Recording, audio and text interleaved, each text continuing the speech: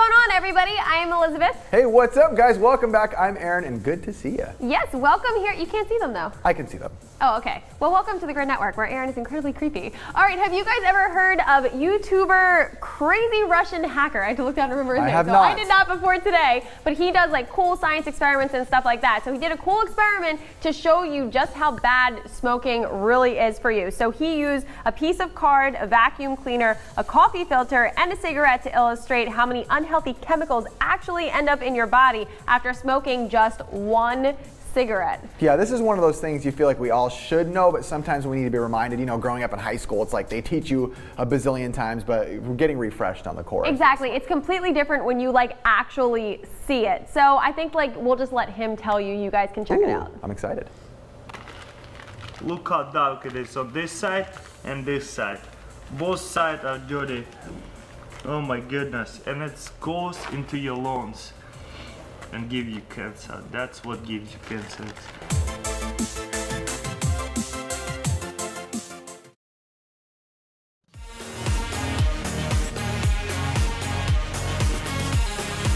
One of the coolest things to come out of entertainment, in my opinion, in a very, very long time.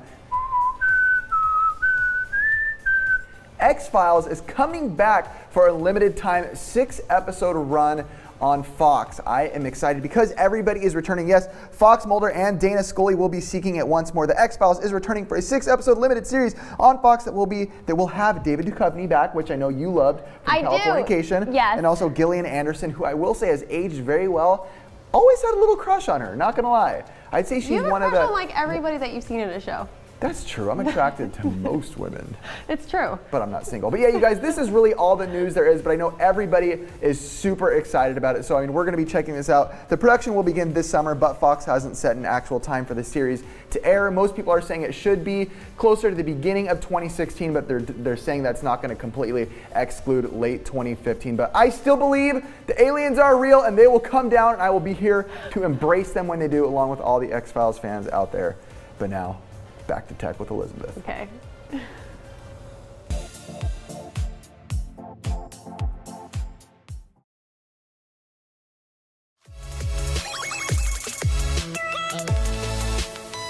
Welcome back to Techland, everybody. All right, Google is working on a new project called the Pony Express that's going to make it easier for you to pay your bills. So you can actually pay them directly through Gmail. So instead of having to go to like a company's website or things like that, you can just literally pay your bills as you get them in your email. I like that, because normally most people are just, I'm pretty much logged into like my Google account all throughout my day. Oh yeah. On everything. It's kind of like my hub for everything I do. Log on into Gmail.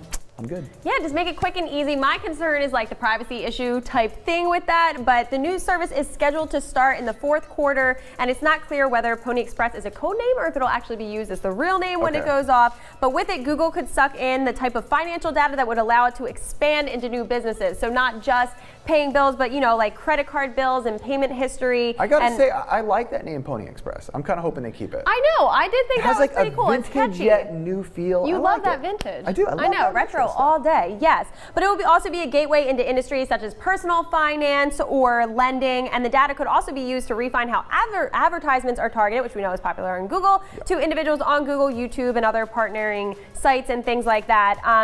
The document features like a walk-by-walk guide, but you'll get more information. As it gets closer, we will fill you guys in. Very cool. It's like a gateway drug for paying bills. I love gateway drugs. And here's a segue. That was no segue, but we're going to gaming anyway. Terrible, Aaron.